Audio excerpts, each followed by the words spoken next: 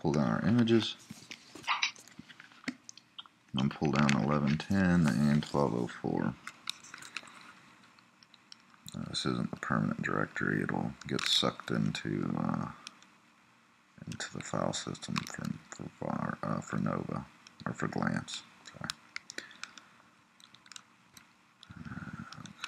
Almost done.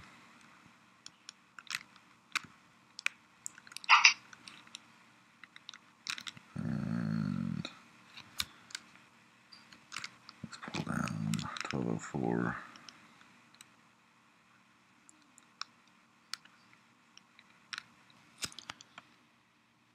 Next thing we're going to do is import those in to Glance itself. So another thing is you might want to do a Glance index with and without an image. So you'll see there isn't one when you don't have one populated there. So if it's not there, you're not going to be able to pull from it. And this cloud source at Ubuntu is moving slow tonight.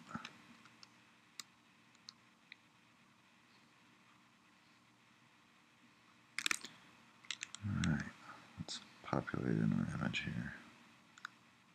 So notice nothing there.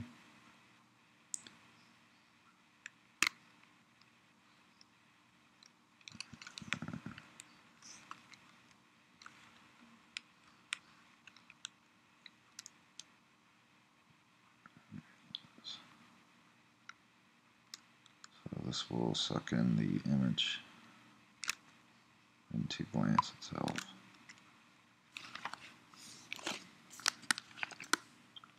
Now let's do the same for, notice we've got the index there. Now let's do the same for 1204.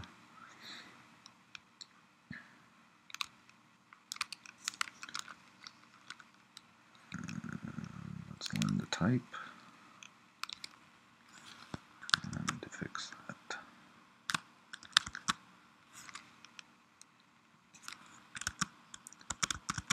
Alright, we've got our images. Yay!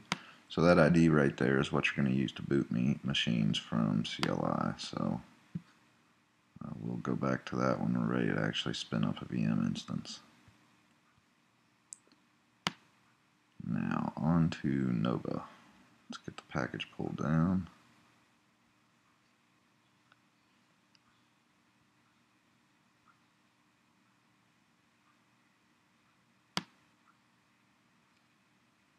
Okay.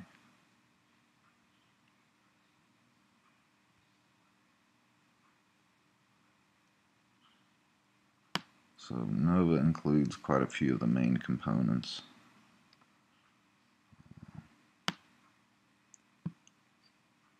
Network will hopefully break off onto its own here shortly with Quantum.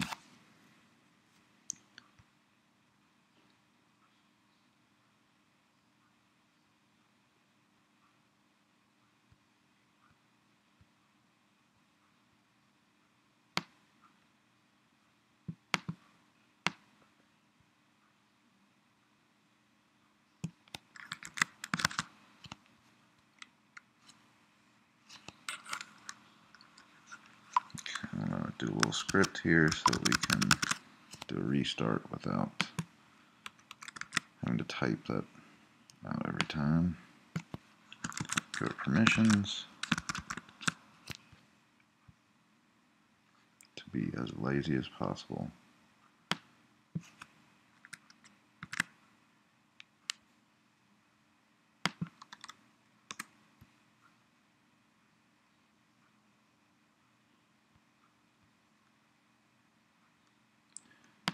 Okay, we're going to add our bridge into Etsy network interfaces.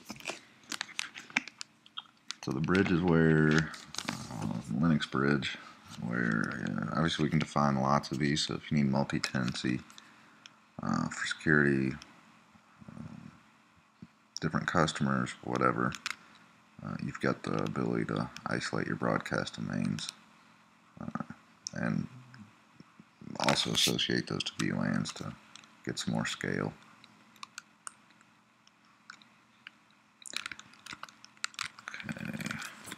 control, add bridge, BR100, bridge control, show.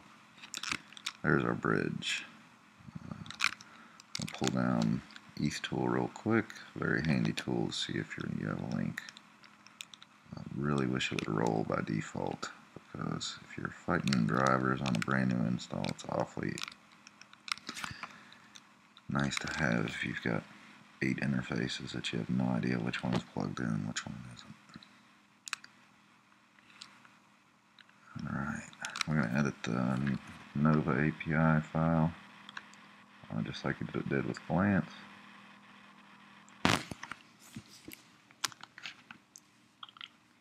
Get our permission set. If we ever get to the bottom, and there it is.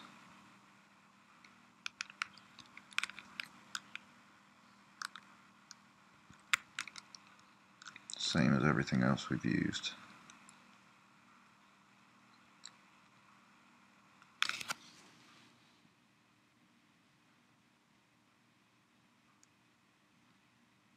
Alright. Let's change our permissions. So I don't know if this is a bug or just something pending to be put in there, but changing permissions to the Nova directory there. So nova.conf, this is very powerful. Each of these flags can totally make or break your deployment. A lot of the guts of your systems here. So it's physically how much you want it. You can a lot of your allocations of resources are all in here. So fixed range, that is your bridge. Not sure where fixed range came from, but I assume so. Floating is the front side, so basically that's the mobility component of it. Is, you know, it's basically matting. It's throw whatever you want at it, and you can associate any IP to it as long as you've got a route to it. Definitely some interesting implications there. Probably more traffic tromboning than anything else. Max cores, that's how many instances basically you can, well, how many cores you can provision.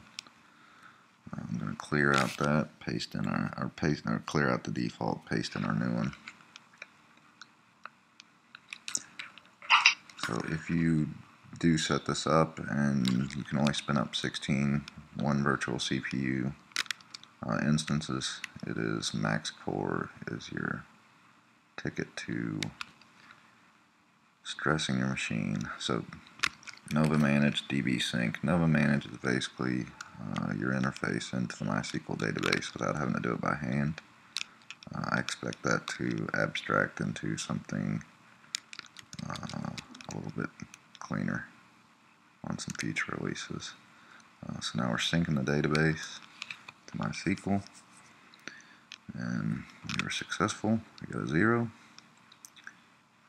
and it'll let you know if it isn't successful. Let's go ahead and restart Nova again. It's almost a nervous tick. And let's define our fixed range in Nova Manage. So this is going to inject that into the database. Again, that's where our VNICs are going to associate to that bridge. And I say VNICs, virtual NICs. Make sure you are attaching that to the right interface, or you will cut yourself off, or even better, spin up a bridging loop in your data center. I highly recommend, if you are testing this in anywhere that has critical stuff there, make sure you turn on some features like BPDU guard and those sort of things on your switch ports, so it will at least come close to protecting you by shutting that port down. Now granted, there's a couple seconds there where things can still go south before BPDU gets sent, but again, assuming you're running spanning tree in your environment, which, believe it or not, some people aren't doing these days. Alright, we're booting a node. So we took that image, applied a flavor to it, and waiting on it to build here. Notice it's got an address, and still building. We can see that on the bridge. There's our VNet defined. Let's see if we can ping that guy yet. One packet for ARP, and there we go. We're in business. Now, we're going to define the key so we can attach to it. So it's a portable key. If anybody's used EC2 before, it's the same idea. And change permissions on the key. I've still got one hanging here.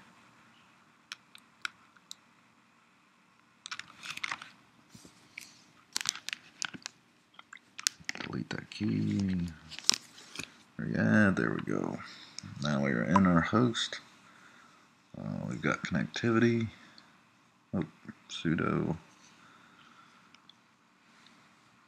And there we go. Alright. Here's what our route looks like. Our default route is going to our bridge interface for route out. And there's our address.